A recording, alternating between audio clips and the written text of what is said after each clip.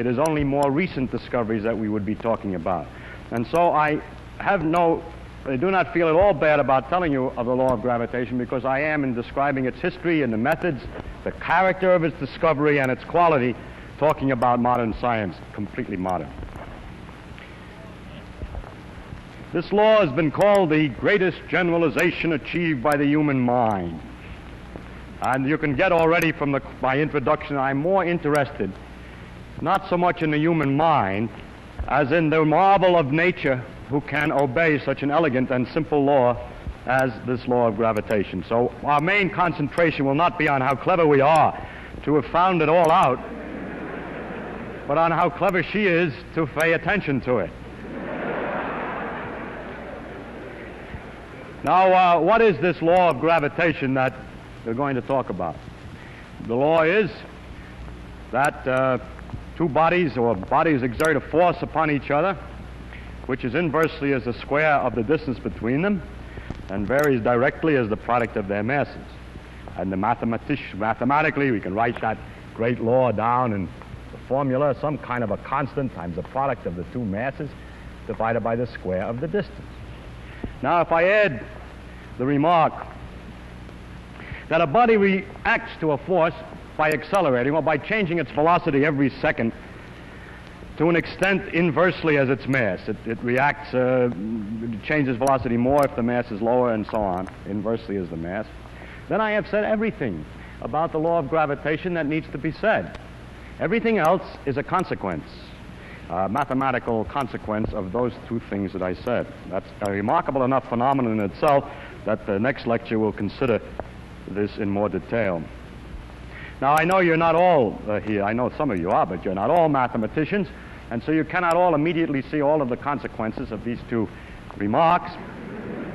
And so what I would like to do in this lecture is to briefly tell you the story of the discovery, tell you what some of the consequences are, what the effect of this discovery had on the history of science, what kinds of mysteries such a law entails, something about the refinements made by Einstein, and possibly the relation to other laws of physics. The history of the thing, briefly, is this, that the ancients first observed the way the planets seemed to move about in the sky and concluded that they all went around, along with the Earth, went around the sun.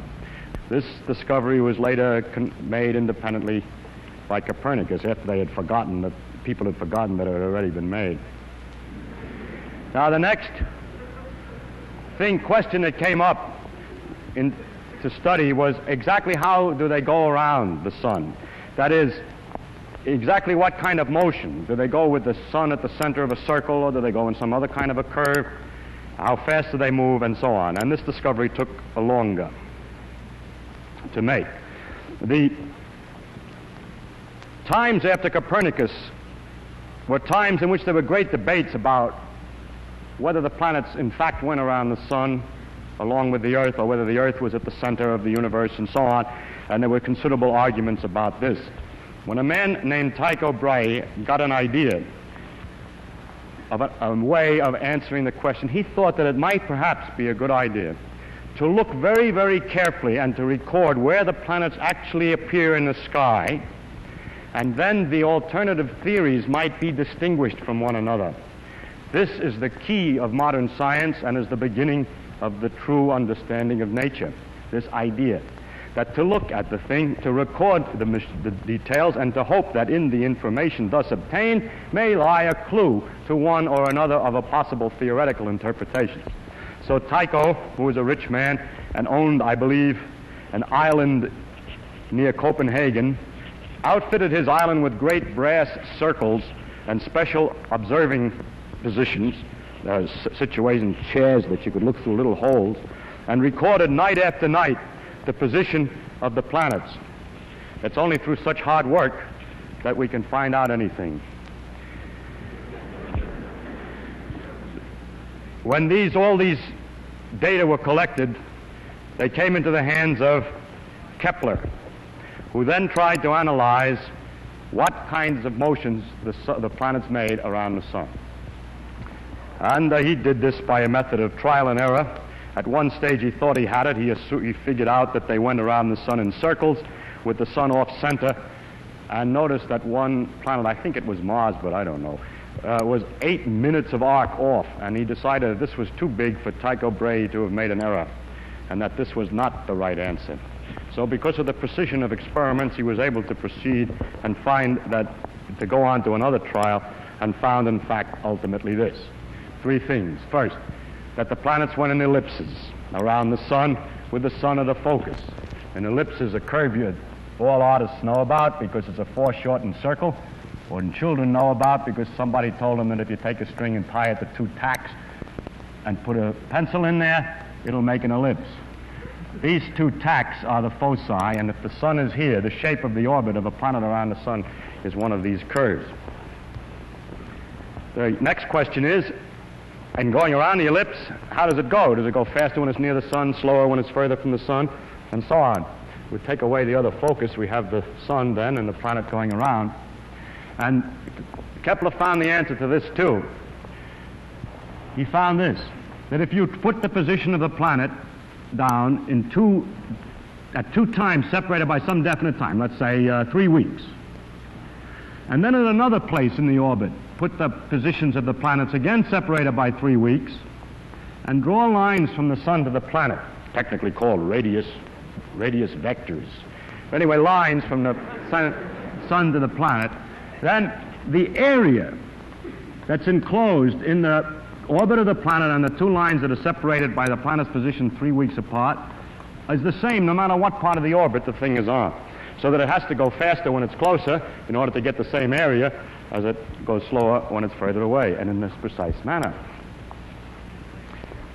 Some several years later, he found the 3rd rule, and that had not to do with the exactly motion of a single planet around the sun, but related the various planets to each other. And it said that the times that it took the planet to go all the way around was related to the size of the orbit, and that the times went as the square root of the cube of the size of the orbit, and for the size of the orbit is the diameter all the way across the biggest distance on the ellipse. So he has these 3 laws, which are summarized by saying it's an ellipse, and that equal areas are swept in equal times, and that the time to go around varies as a 3/2 power of the size, the square root of the cube of the size. So there's 3 laws of Kepler, which is a very complete description of the motion of the planets around the sun. The next question was, what makes them go around? Well, how can we understand this in more detail? Or is there anything else to say? In the meantime, Galileo was investigating the laws of motion. Incidentally, at the time of Kepler, the problem of what drove the planets around the sun was answered by some people by saying that there were angels behind here beating their wings and pushing the planet along around orbit.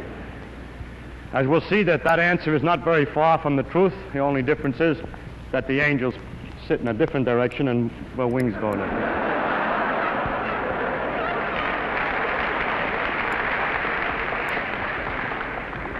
But the point that the angels sit in a different direction is the one that I must now come to. Galileo, in studying the laws of motion and doing a number of experiments to see how balls roll down inclined planes and pendulums swung and so on, discovered an idealization, a great principle called the principle of inertia, which is this: that if a thing has nothing acting on it, if an object has nothing acting on it and is going along at a certain velocity in a straight line, it will go at the same velocity at exactly the same straight line forever. Unbelievable though that may sound to anybody who has tried to make a ball roll forever,